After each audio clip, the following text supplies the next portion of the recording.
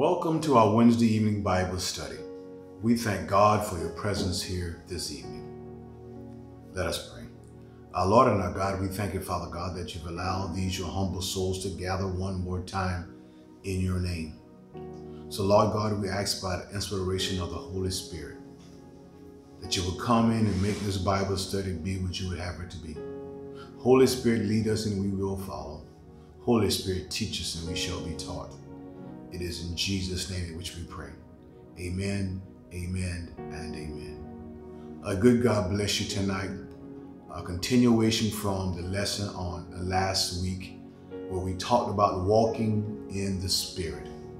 And we talked about what does that look like? What does that actually mean? Many times we say things in church and we hear things and we hear folk repeat it over and walk in the Spirit, walk in the Spirit. What actually does that mean? What does that look like? What, in context of the Bible, in context of my life, in context of what is going on and all around us, what does that mean? And so we began the lesson on last week talking about when you say walking in the Spirit, are you talking about the fruits of the Spirit or the gifts of the Spirit? And we want to kind of look back at that one more time to reiterate that, because exactly what do we mean? Exactly what are we talking about? But tonight we want to look at what we call fruit of the Spirit. Let's look at this. Again, what is the difference between the gifts of and the fruits of the Holy Spirit? What is the difference again? The gifts and the fruits of the Holy Spirit. Again, the gifts, various gifts of the Spirit.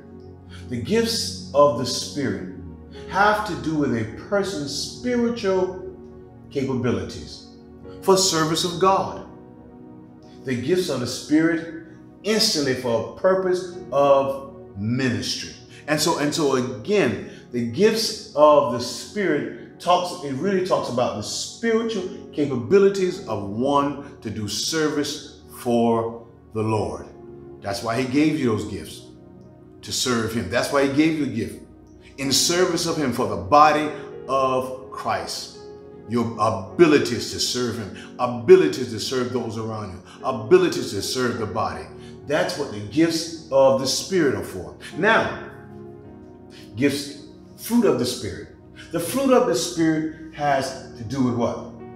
A person's spiritual characteristics. Who you are in Christ, in the body.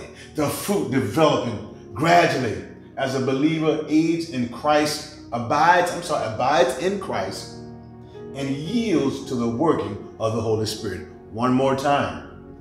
The fruit is developed gradually as a believer abides in Christ and yields to the working of the Holy Spirit. So it is your spiritual characteristics. That's what fruits of the Spirit are. One more time, here it is. The gifts of the Spirit, spiritual capabilities.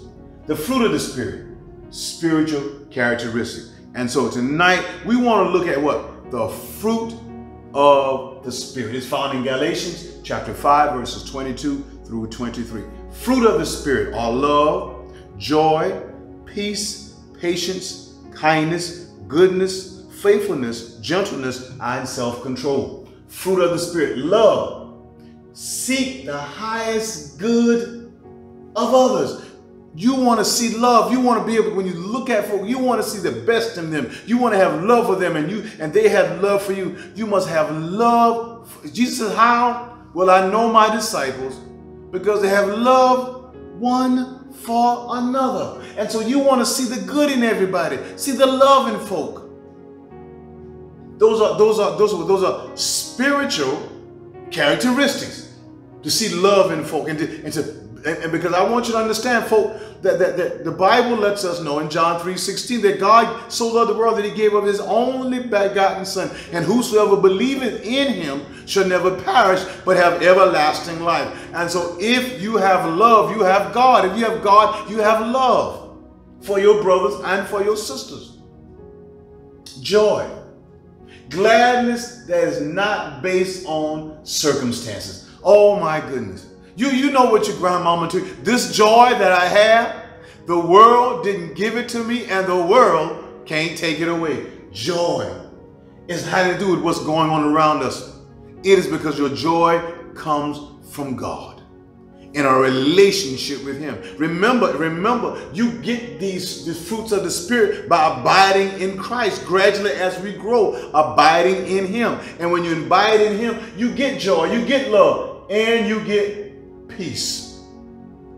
Peace, contentment, and unity between people, between each other. It is amazing that the contentment, the peace that you can get when you abide in Jesus. There's a contentment that you can't find anyplace else. That when His peace rests upon your life, when He abides in you and you abide in Him, you get His peace. That's my prayer for us, that we abide in Christ, that His peace rests upon you. Because I want you to understand and know that you can spend $10,000 on a bed or $5,000 on a mattress, but if you don't have peace, you cannot rest at night. It is the peace of God. It is the peace through Jesus Christ that you can lay your head and sleep. That's why you can see a little baby that can rest anyway, they can fall asleep anyway, and especially when it's in his mother's arm. He's at peace, or she's at peace when she's laying in her mother's arm. I want you to rest tonight. Rest in His peace. Lay in His arms tonight. Patience. Other texts says long suffering. Slow to speak and slow to anger. We must have patience with one another. And the Bible again tells us that's how we grow. We must have, aren't you glad that God had patience with you? I'm so glad that He had patience with me to allow me to grow, allow me even to make mistakes, to stumble and fall. But yet He still was there with His arms wide open.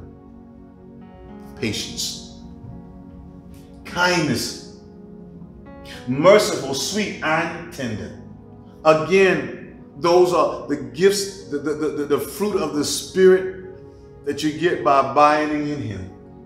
It's so wonderful to be kind to people. Aren't you glad that He's merciful to us? That He's sweet and kind and tender? Then goodness, generous and open heart. Another gift that you get from the Lord. Another fruit of the Spirit that you get from Him. Generous and open-hearted. God says, I will withhold no good thing from you. We get that by abiding in Him. Faithfulness, dependable, loyal, and full of trust. God needs this in His kingdom. He needs this in His believers. He needs us to be faithful. He needs us to be dependable. He needs us to be loyal. He needs us to be full of trust. Can God trust you to be blessed? Can He trust you with His gifts? Are you dependable? Can God call on you? Can your brothers or your sisters call on you? Are you dependable? Are you loyal? Or will something happen and you just fall away? I don't care anymore. I'm going to stop going to church. I don't want to bother with them people. I don't want to speak to the pastor. I don't want to talk to anybody. Are you dependable and loyal to the body? Gentleness, humble, calm, and what? Non-threatening. Can we be gentle with each other? Do we have humility that is lost so much in the body of Christ? He says, if you're going to walk with Him, you have to be humble. You have to be meek. You have to be mild. And self-control. Behaving well. Self-control, behaving well, not only just in our speech, but in our body, and it's going to talk about it even more in this flesh. Can you control this body? Can you control your flesh? Behaving well. And so there it is again. Fruit of the Spirit: love, joy, peace, patience, kindness, goodness, faithfulness, gentleness, and self-control. Let's move a little further. The fruit of the Spirit. Like all fruit, the fruit of the Spirit grows out of its roots, which are the characteristics of God. In the same way, a tree is designed to be a dwelling place for fruit. You are created to be a dwelling place for the Spirit of God. I want to say that again. I need to say that again. You were created to be what? A dwelling place for the Spirit of God. Dwell in me. Live in me, Jesus. Move through me. Speak through me. I want to be the dwelling place for the Spirit of God. Without Him in your lives, things quickly get out of hand as your flesh dictates your behavior. And that's what we were talking about. Be careful.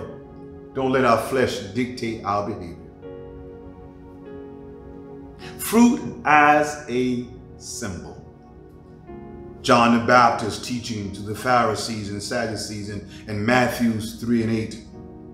As an example of this, therefore, bear fruit worthy of repentance.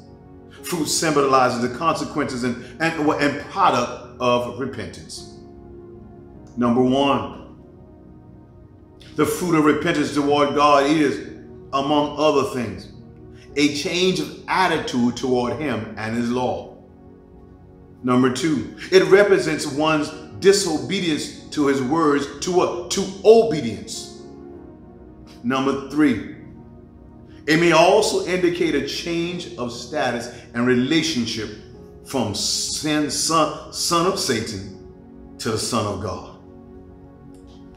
This is what Jeremiah has to say about it. Jeremiah 6 and 19. Hear, you earth. I'm bringing disaster on those people, the fruit of their schemes, because they do not listen to my word and have rejected my law. Bad fruit brings on disaster. My pastors would tell me many years ago that surely you don't judge people. We can't judge people. We don't always understand what's going on, but you can judge fruit. What kind of fruit are you bearing? And I'm going to say it before, again at the end, what kind of fruit are we bearing? If someone was to bring your name up, when it's all said and done, what will you be known by? What kind of fruit will you be known by? What kind of fruit do we bear? The text lets us know that the fruit comes from the root of the tree that bears it. Well, who are you rooted in? What are you rooted in? Are you rooted in love, kindness, patience, long-suffering, gentleness? What are we rooted in? What kind of fruit are we bearing? Apple trees bear apple. Lemons bear lemons. If you're rooted in love, love will be your fruit, and it'll be all around you. Calamity is an effort. Calamity is the effect of the fruit of evil thoughts. The lesson is clear. Calamity is a sort of beginning with evil thoughts, proceeding to evil actions, producing bitter and painful experiences for self and others. Bad fruit.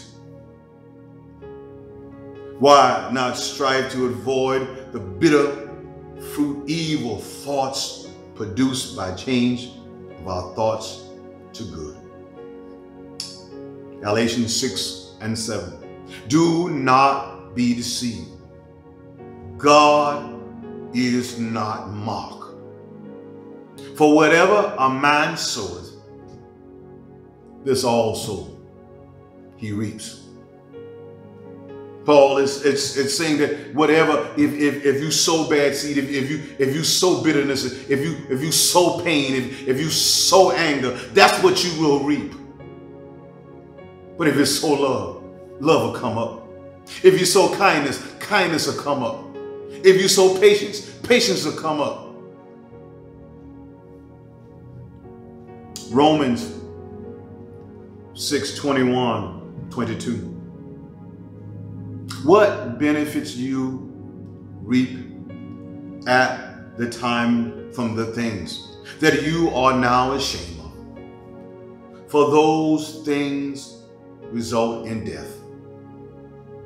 But now that you have been set free from sin and have become slaves of God, the benefits you reap lead to holiness and result in eternal life.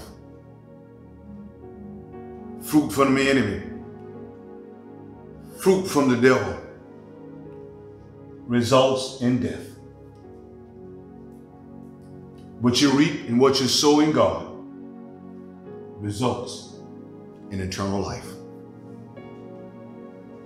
Bearing good fruit. That's who we are as children of the Most High God. We are to bear good fruit. We are to produce good fruit. The Bible shows producing good fruit has other specific causes God calls us to do. It shows it. Let's look at Romans 7 verses 4-6. So, my brothers and my sisters, you also died to the law through the body of Christ, that you may belong to another. To him you were raised from the dead in order that they may be what? Bear good fruit for God. You were born again. You were saved. You were delivered that you may what? Bear good fruit for God. For when we were what? In the realm of the flesh and the sinful passions are aroused by the law that it worked in us. So we bore fruit of death. But now, by dying to one once was bound to us, we have been what? Released from the law, so that we serve to a new way of the Spirit and not to the old way according to a code. You what? You were raised with him. You were blessed by him. You were saved by him, that you would bear fruit from God.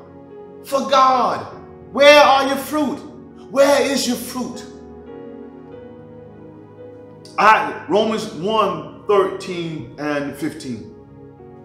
I do not want you to be unaware, brothers and sisters, that I have planned many times to come to you, but have been what? Prevented from doing so until now, in order that I may have a harvest among you, just as I have what? Paul says, I want to come and see the harvest. It should have been a harvest among you. I want to see you all grow. I want to see you all get better. I want to see what you all have been doing. Not just adding to your numbers, but is there some spiritual growth there? How have you been? He says, I'm obligated, both Greek and non-Greeks, both wise and foolish. That is why I am eager to preach the gospel also to you who are in Rome. The fruit he wanted to see produced was not just new converts. Philippians 4:17, and I love to talk about this. I love this one, where Paul instructs the congregation to which he felt especially close to help explain this. Let's look at this. He says, not to seek gifts, but to seek the fruit that abounds to your account. What Paul was saying, many times we will quote this later, it says, God will supply all of our needs according to his riches in glory. This is what Paul was talking about. Paul says, I want to be able to put something on your account that you've been doing for God. Because Paul wants us to know that only what you do for Christ will last. Where is your fruit? Only what you do for the master shall last. The Bible also lets us know that whatever you do for him, over him will follow you over into glory. Your works will go with you. He said, I want to be able to put something on your account. Paul says, not that I want you, Paul says, I've learned how to be abased. I've learned how to be abound. Paul says, I've learned how to be full. And I've learned how to be without. But he says, that's not what I'm talking about. I'm talking about, I want to see what you've done so I can put it on your account. Oh, what a blessing it is when you can talk and you can pray and you can preach about somebody that says, this is what they've done in the body of Christ. This is how they bless folks. This is their fruit. That you can add it to their account. Paul says it's a sweet smelling aroma. Because many times folk love to quote this text and say, the Lord will supply all of my needs according to riches and glory, but they have no fruit. See, Paul is talking about those who, he says, I wish I could come to you. He says, because you've been blessing me. You've been blessing the church. You've been blessing the ministry. You've been blessing the minister. You've been blessing those bodies, those around you. That's why God is gonna bless you. But where is your fruit? Have we blessed anybody other than this, just our family? Where is our fruit? Paul says he wants us to know that you are saved, that you may bear fruit in the kingdom. Paul yearns that they produce fruit through good works, so that they can receive the benefit. One more time, I need us to understand this. That's why we're not just to sit there. Because the Bible says that when we, on them last days, he's going to open up a book, the book of life and also the book of our works. What have we done? Where is our fruit? I don't know about you, but I don't want to stand before him at my last days and not have any fruit to show him. One more time, Paul yearns that they may produce fruit through their good works, so that they can receive the benefits. The fruits added what? To their accounts. Thus, producing good fruit requires what? We're going to talk about, but do you have anything on your account? Do you have any good fruit on your account? It's all of our jobs. That's what my job is to make sure that my account looks right. Your job is to make sure your account looks right. Don't worry about anybody else's account. Make sure you do the work that God has called you to do. And all of us have work to do. All of us must bear fruit. Paul's job, he says, my job is to make sure that I preach the gospel, pure and sure. Stand on flat-footed on the word of God. But he says that all of us, even those, he says, now I want to come back and see the fruit. Number one, sound instructions from a qualified teacher. That's Acts. The word of God, the Holy Spirit, the believer, repent his mind and applying the instruction. And then Paul says, John want to talk about bearing much more fruit. See, let me tell you about God. See, God, just because you make 1 or 2 apples, he wants a bushel.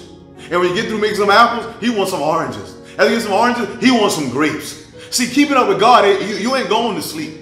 There is no such thing as mediocrity when you're dealing with God. God looks for excellence. Every morning, God wants you to do something, give something, be something. I want to see the fruit. Because God has expected something from us, and because he has given us great expectations upon our life. He expects us to bear fruit, much fruit, much fruit. Bearing much fruit. John 15:1. Jesus began the message using a grapevine as his illustration. He concludes with the starting up verse 8.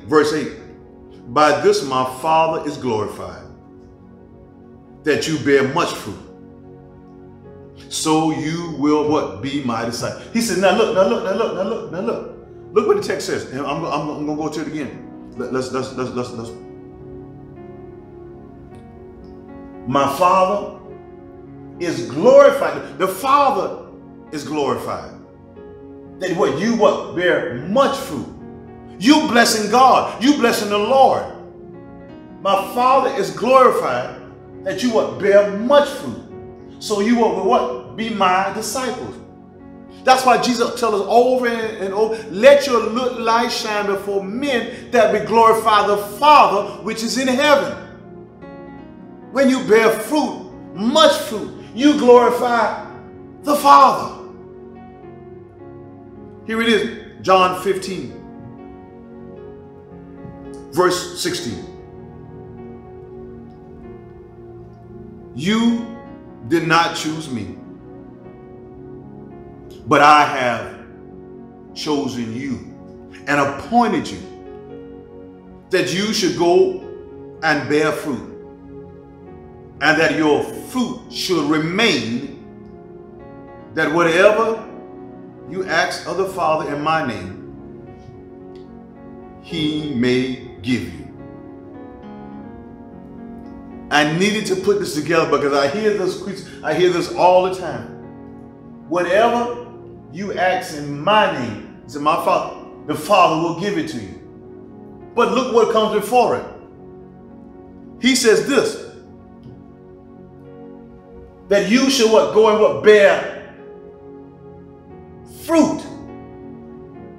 And that what? And that your fruit shall remain. That when it's all, what is your legacy? What are we leaving behind? What kind of fruit? When it's all said and done, when this life is over down here, what fruit shall remain? What is the word that they will say about us?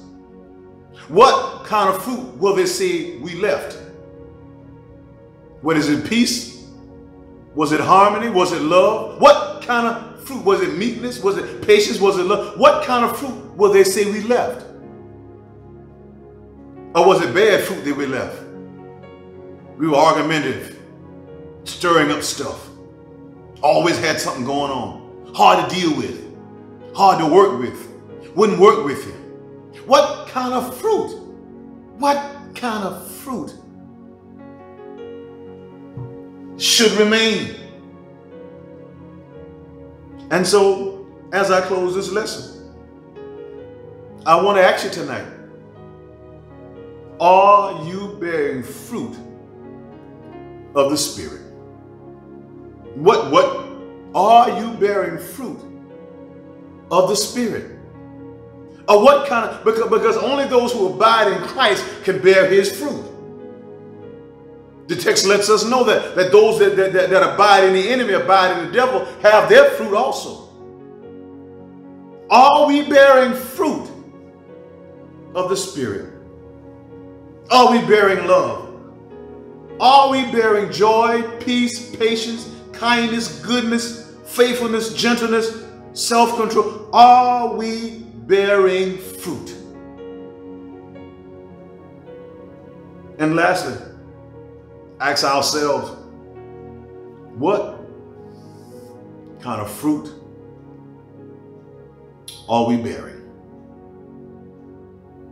Will it be fruit of repentance? Will it be fruit that will last? Will it be fruit that when we open up the Lamb's book of life and we open up the book of our works, will it remain? Will it follow us over into glory? Because I want us to know only what we do for Christ shall last. Let's bear good fruit. It's in us. Because if we're in Christ, the Bible says that, and we abide in him and he abides in us, as we grow, we bear fruit, and then we bear much fruit. Because whatever fruit you bear, guess what? Now they begin to bear fruit. Much fruit is in us because Christ is in us. I know I'm watching some fruit bearers tonight. I feel it in my spirit. Let's bear fruit. Let's bear fruit. If there be one tonight who does not know Jesus Christ in the pardon of his sins, it starts with him. You must ask that he abide in you and you abide in him. If you have not known Jesus Christ in the pardon of his sins, come now and give your life to the Master. Say, Lord God, I have sinned against you. Jesus, come into my heart and save me. Church, I am a living witness that he'll do it. He will look past your faults and see your needs. I thank God for his grace and his mercy. He'll come into your heart and let him know, I will be a believer. I'm going to be a disciple. I'm going to follow your holy word, and I'm going to bear fruit. We thank God for our virtual members tonight, those who have been watching, those who have been sharing. We thank God for those virtual fruit bearers tonight. We thank God for those who have given them all week long from Sunday to now. We bless your offering all week long. We thank God for you. We pray that God will pour you out a blessing that you're not able to receive. And the overflow is for those who are around you. What he's given you when your fruit basket flows over is for those who are around you. We thank you. And there may be someone who has not a church home. We offer Greater St. James African Methodist Episcopal Church. Surely we're not a perfect church, but a church that is striving for perfection. Come and grow with us. And as we grow, we'll bear fruit together.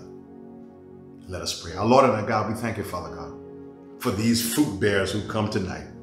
We thank you, Father God, for what you've placed inside of us, that we abide in you and you abide in us. And as we grow and bear fruit and much more fruit, that when it's all said and done, you will say, well done, thou good and faithful servants. Look what you brought to the kingdom. Look how you've blessed God. Look how you've glorified the Lord through your work. And Father God, we ask that you bless the offering this day. Bless those, Father God, who made the decision. I want to be a member of this body of Christ. Thank you, Father God, for those who especially made the decision that I yield. I can't hold out no longer. I want to be a Christian in my heart. We thank you now. It is in Jesus' name in which we pray.